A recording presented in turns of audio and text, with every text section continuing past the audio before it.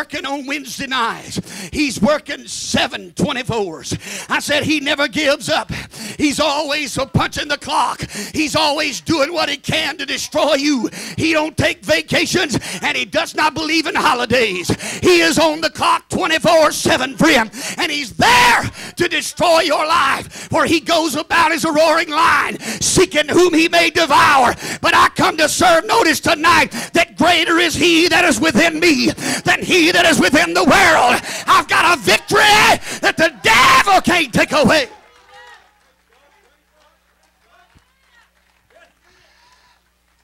Hallelujah. You see, friend, I want to tell you something. Sometimes your family member, they just need to hear you say the devil's a liar. What he's been telling you's a lie. Or the devil will tell you can't make it. You can't overcome it. You can't keep the victory. You can't make it with God. You're nothing but a coward. You're nothing but a hypocrite. You're nothing but this and that and the other. But I want to tell you right now, I don't care what the devil's accusing you of tonight. You rise up in the faith of God tonight and you tell him this: I can do all things through Christ who strengthens me. He is my hope. He is my glory. He is everything to me. Oh, friend, I want to tell you, he is everything to me, and the devil can't take it away.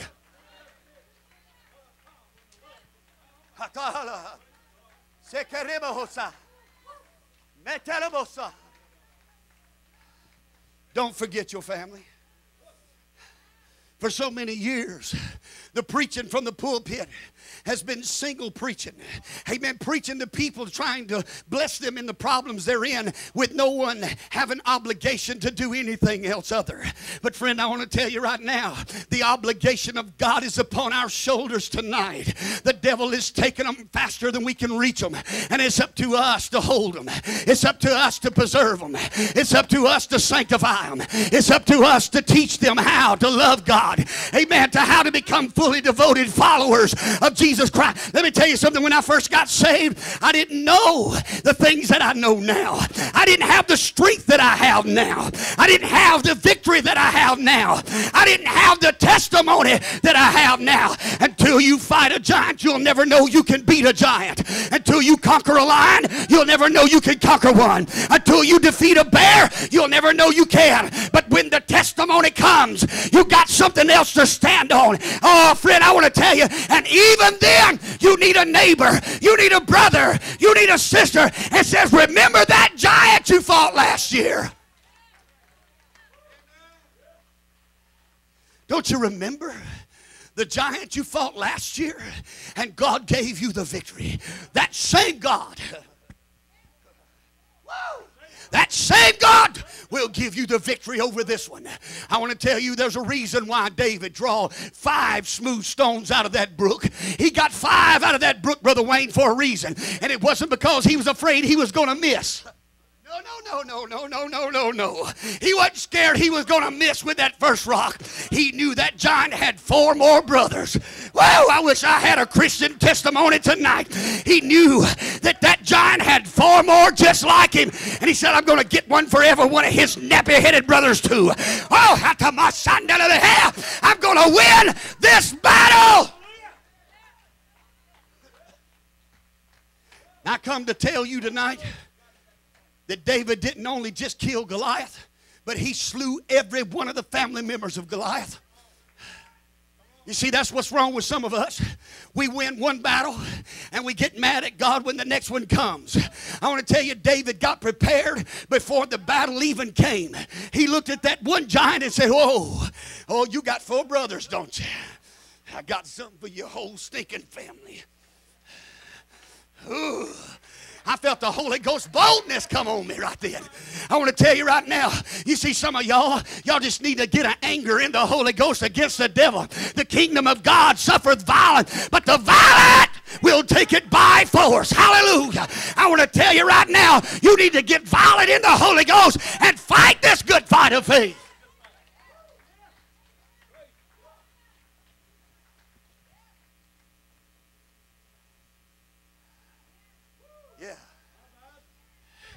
It ought to make us fighting mad.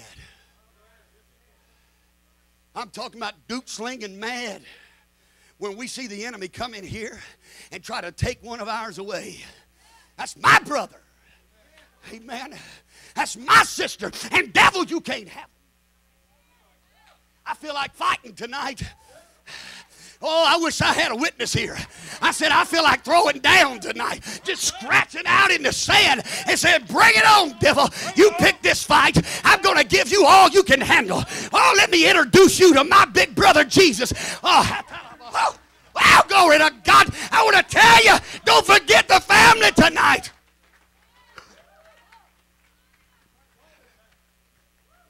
You see, I still believe that some things are worth fighting for. I want to tell you, you're worth it. Y'all ain't got that yet. I'm going to tell you, I said you worth it. You worth a fight. Yeah, you are. You my family. Now fight for my family. You ever want to get in a fight with me physically? I'm talking about physical. Throw down, kick, and fight. You want to fight me? Mess with my wife and kids. We're going to put preaching aside right then, but we're going to take care of business. You understand what I'm saying? I believe in the gift of repentance. Amen. I can tell you right now, you mess with mama and them babies, you're going to get all you can handle, Lavoy Hart. You might whip me, but you're going to know I've been there. I'm going to skin just my head up. Amen. Well, I'm not bragging. I'm being boastatious or any of that sort. I'm just trying to tell you, it's my duty as a husband. It's my duty as a father to protect them and to keep them and preserve them and to provide for them. And I can tell you, I love my job. Now I want to tell you this. We in this house, we're family. I'm going to tell you, you're worth fighting for, Brother Wayne. I don't mind getting skin up a little bit for you. I got your back. I don't mind getting skin up for you, buddy. You're my brother. You're my family. We're blood kin. We're blood kin. We're not distant kin. We're blood kin, Ricky. We've all had blood transfusions in here. And our Father gave us the blood. Are you hearing what I'm saying? And Brother Murphy, you're worth fighting for. I can tell you the devil's going to come to get you. But when he comes to get you and he knocks you down, it's my job to pick you back up. Amen. It's my job to encourage you. It's my job to strengthen you. It's my job to have your back and say, oh, you ain't in this fight alone. Are you hearing what I'm saying? Oh, I remember I got so many throwdowns in my life and back in my younger days. And thank God for some good friends that wasn't scared to get skin up with me. I had some old boys that would fight to the bitter end. We all walked away bleeding a minute time. But I want to tell you something right now. Amen. You'll have a bond with them for the rest of your life because they shed their blood with you. They sweated with you. They labored with you. They were there for you. And I want to tell you, some things aren't worth fighting for. We got his back. We got your back. We got yours. We're together. Amen. We're family, my That's brother. right. And I want to tell you, a family that will stand together will last. I said they'll last. You know, there ain't nothing to this mamsy-pamsy stuff that people are calling family today. And when a crisis arises, they run to someone else other than family. Man, that's hogwash. Are you hearing what I'm telling you? I'm telling you, there is a such thing called dedication and loyalty. And God's looking for it in the body of Christ. He's looking for it in the brethren and the sisters of God to be loyal and faithful to each other. Woo! I believe in God this year to bind the family of God closer together than it's ever been. You see, I'm going to tell you something. Men, very intelligent, smart men, have put together programs how to build a church. And I've studied a bunch of them. Because I'm going to tell you right now, don't none of y'all want the church to grow more than me. I want it to grow. I'd love for us to have 5,000 people. But I've come to grips with something. It don't make no difference to me if we're 5 or 5,000. Long as we're family. Long as we've got it in proper perspective. Amen. That we've got everything in its proper order. That we're doing what God has told us to do. Amen. I know I'm preaching a long time, but I've just got to get this to you tonight. Amen. God is wanting us to put our focus back on relationship with each other. Amen. Building a unity and bond of family. Amen. That we can walk in one mind and one accord. Now, let me say this before I move on.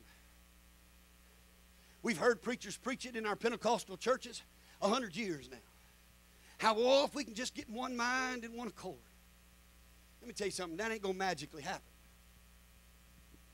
We're not going to come in here tonight and puff the magic dragon and that just happened. Okay? We're not going to be in here and all of us in one mind and one accord because some of y'all don't like me too well. Some of y'all think I'm loud. Some of y'all likes me. Some of you don't. Some of you say I'm all right. Some of us wish I'd shut up right now and go home. So that tells me that we're not all in one mind and in one accord. Are you understanding what I'm saying? Amen. So but when we get in one mind and one accord, amen, we'll see the power of God unfold in a way that you've never ever seen in your lifetime. How can this be the same way it was in this Bible? The Bible said that there was a special flavor upon the children of God at that time. What was that flavor that drew the world to them? The Bible says they knew that they were His disciples by the love they had one for another.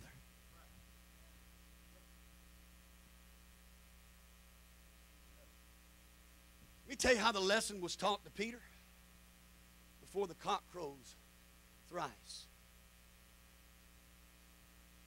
You'll deny me as your brother. And God had to sift him, Brother Wayne, like wheat. Let me tell you what needs to happen to us. God needs to sift us. Get the purities out of the junk. So all the junk can be thrown into the fire and burn away. You know, I believe that the family of God that really, truly loves each other, they like to do things in fellowship with each other. They want to show up and help each other. You know, I can't stand it when my wife has been working all day long, and I've been out working all day long, and my wife is like a bee. She's busy all the time. She just got to be doing, you know. And she comes home, and if there's clothes that's got to be done, she's doing the clothes. Now, she does not want me touching clothes, thank God, because they all won't stay the same color. You know what I'm saying? I'll mess them up doing clothes. But my wife, she's always working and doing and going and doing and going and going and moving around. And I sometimes I'll just beg her, won't you just stop? She said, well, we got all these things to do. I can't quit right now. I got to get some things done. You know, and then it hits me, you know, well, why don't you just help out? Instead of all the responsibility just piling up on one person, taking advantage of that, pull the team together. And then guess what? We get to sit down together a little bit later. But when I dump all my responsibility, and I'm going to say our responsibilities, because just because she's the female don't mean all the house work belongs.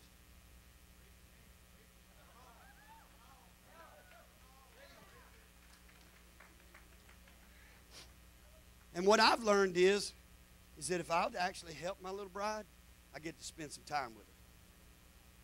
Because we can clean the kitchen pretty quick now, can't we, sister? Because we done figured out how to do it together. We're a team. We can get it done together. We get ready to clean the house, we clean it together. And we get to sit down and spend relationship time together. You see, I told you 13 is going to be a relationship building year for us. Fellowship times. We need to be doing things that will stimulate us togetherness. Not always me preaching to you. Just hanging out, man. Getting to know old Murphy. Yeah. Just getting to know old Brother Wayne. Huh? Just getting to know you, buddy. You know, I don't get to hang out with you every day.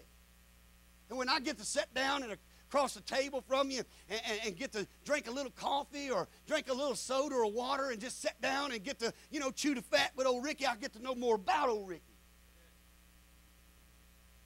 Get to understand his passions, his visions, his dreams, his desires.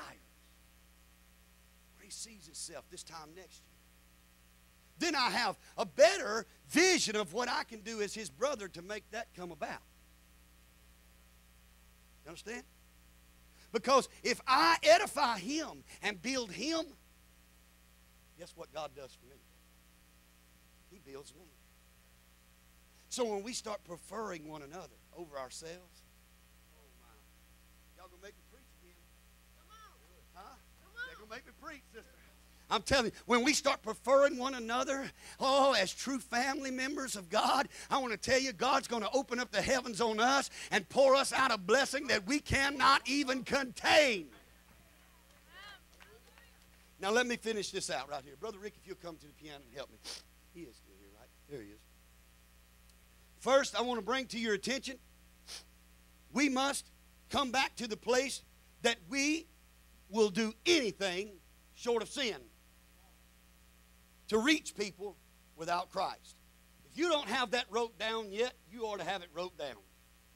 To do anything short of sin to reach people for Christ. That right there needs to be your number one focus and mission starting out in this year. And the second is our mission statement of New Life Church is to lead people to become fully devoted followers of Christ. You ought to be doing anything short of sin to get a hold of them. And then after you get a hold of them, do anything you can to teach them how to live right. I'll never forget a young man that I led to the Lord. He lived a wild life. He didn't know anything about God. He was so unchurched his whole life. Didn't know nothing about church and how to live right. He grew up hard, man. Grew up in a real wild family where, they allowed him to drink and smoke and everything at a very young age. His parents would let him drink and smoke and everything. He was just hard to the core, man. But the night he gave his heart to Jesus, all that changed. Now, he still grew up in an environment, my friend, and his vocabulary didn't halfway make sense. Because the words that he would put in sentences didn't belong there, if you know what I mean. Right. And we were talking, and he was so excited about what God was doing in his life. And he was telling me, and Justin, it was hilarious. He was telling me, he said, man, I just can't believe what God is doing. He just took it off the blank scale. I said, oh my God, man, you just cussed. He said, what'd I say? And I told him, he said, oh, is that bad? Yeah, dude, you don't say that no more. Okay, I won't say that one. We was going on just a little bit later, we was doing some fishing and stuff, and we got to talking again, Brother Murphy, and he was so amped up, he was so on fire for God, man. He loved the Lord so much, and he was talking about something, and he's talking about how he hate the devil. He said, I'd just like to bust him right in his blankety-blank mouth. I said, man, what are you doing? And he said, what?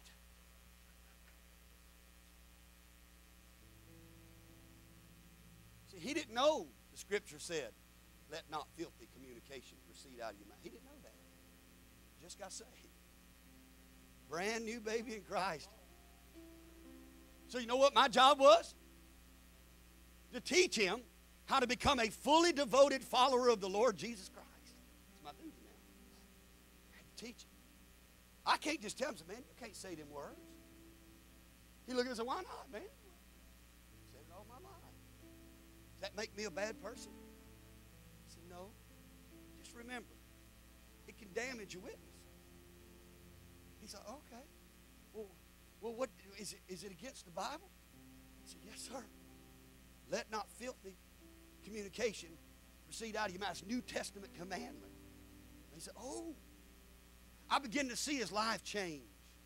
His life began to mold and change and move in a different direction. And the reason why is that I looked at him as my duty.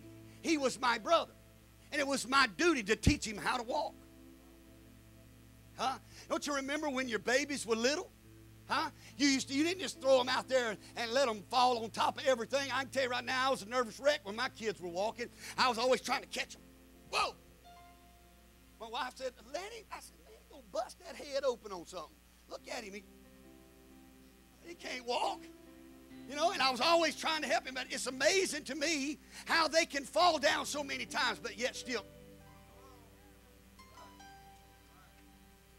And I've seen my little boy, he's not little no more, but I've seen that little boy fall down and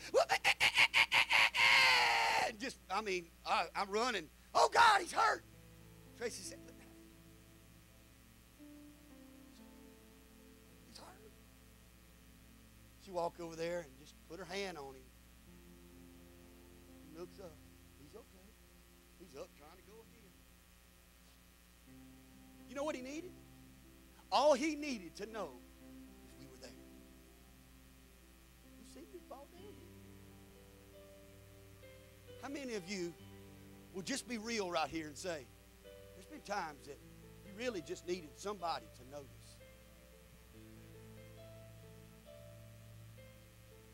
I've been to church before and told God, if somebody don't recognize my need tonight, I'm not going back.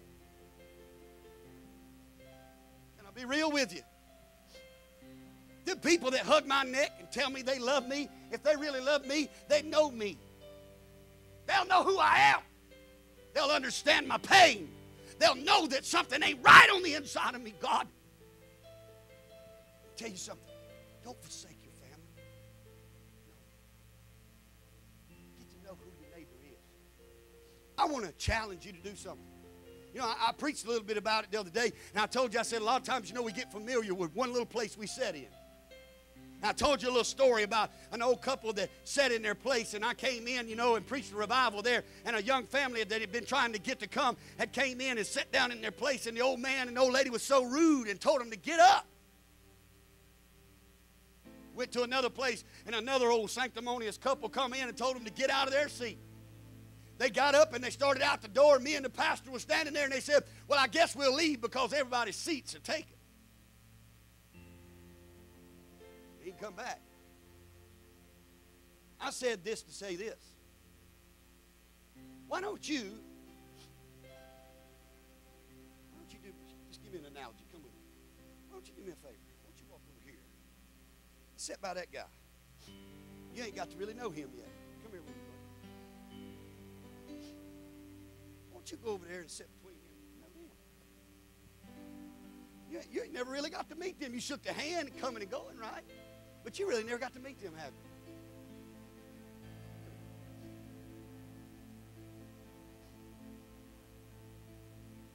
You and this guy ain't never got really good acquainted, have you? Sit down there with him.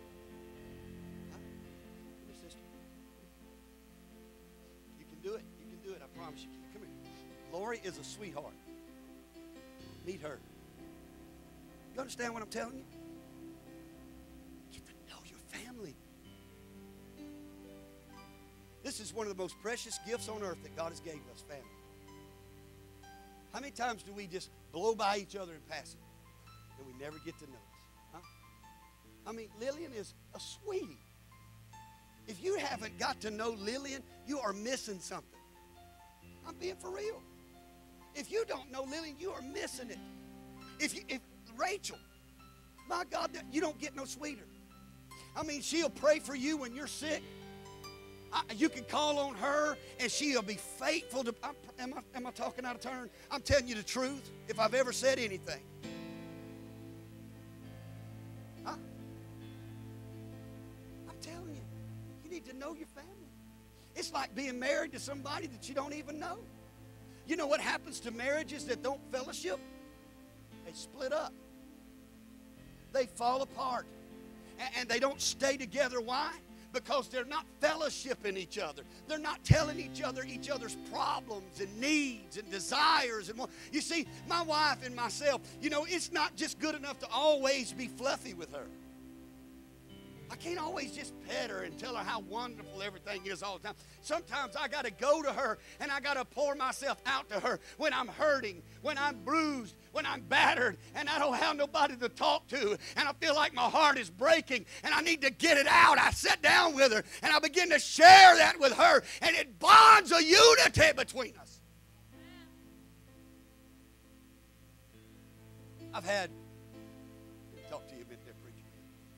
I've had more preachers tell me this, and it makes me want to vomit, that you can't befriend your people in the church. Haven't we heard that? Huh? You know what I mean? We've heard it. We've been told it. Don't befriend your people in the church. You can't get close to them because they'll hurt you and they'll leave you. I'll tell you something. You're my family. I desire to get close to you. I don't want to be untouchable, Pastor. I want to know you. I want you to know me. I want us to be a unit together, following the will of God together in faith. Because when we become that, we become in one mind and one accord, serving the one God, hallelujah, and for one reason and one mission and one purpose, to glorify God in the Son. Stand with me all over the building. Stretch your hands towards heaven. God, help me not forget the family.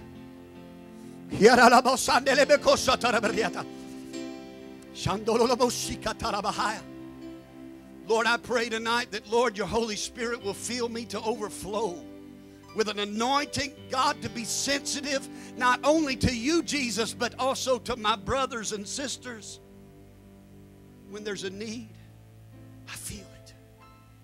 And when they're hurting, we hurt with them. When they're filled with joy, we rejoice with them. When they cry, we cry. Help us, Jesus, to be sensitive one to another, that we will love each other the way the early church loved each other. And God, that it will draw the attention of the unchurched world. Because, Lord, everybody wants to be loved, everybody wants to be heard, and everybody wants to be noticed. And I pray that, God, we will be able to do that in Christ. Lord, I pray that you will draw this church family right here. Draw us closer together in unity of mind, soul, and spirit. That, God, we will serve you in the unity of faith, to walk with you in spirit and truth. God, we serve notice on the devil in your name. That we refuse today to let anything divide us. We stand together. We're united together in the name of Jesus. We're connected together by the power of the blood of Jesus. It's our strength. It's our molding force. I'm asking you right now, Jesus, that we will be able, Lord, to reach into each other when one of us is missing in church. I pray that, God, our hearts would grieve until we find out the need. Help us, God, to be more compassionate, to be more sensitive to our families. God, that we would not only just be hearers of the word, but become actual doers. Listen to your voice.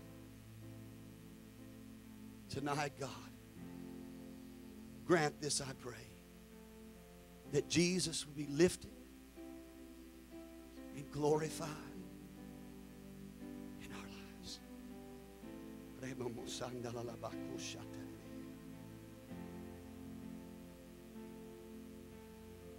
pray that tonight that every one of you in this building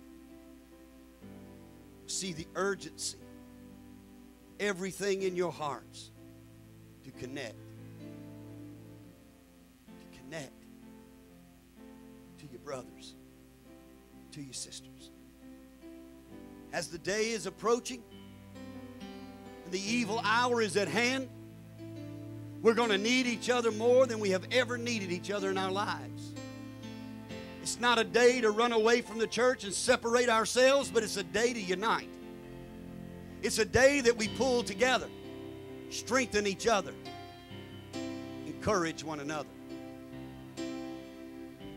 Each one of us slip into a spirit of unbelief. I pray for your people, Jesus. Pray for my brothers and sisters. And I ask you tonight that you would give them strength in full measure. Take them out into this world this week, that they may be a living testimony for Christ. They will witness the gospel of Jesus Christ under the unction and power of the Holy Ghost. That, God, the unity between this fellowship right here would grow from this day forward. This world will wake up and recognize that there is a remnant of God. There is a church that's filled with love and tender mercy and compassion of Jesus Christ. We ask it tonight together in faith. Let it be done in Jesus' name. And all God's children says amen. Amen. Hug your neighbor next to you. Tell them, say, I sure do love you. I love you. God bless you. Shake hands. Be friendly. Go in the love and mercy of the Lord. Don't forget, Sunday morning, 10 o'clock, bring somebody with you. Tell them about Teen Challenge coming. Believe God for deliverance and pray. Pray before you come. God bless you.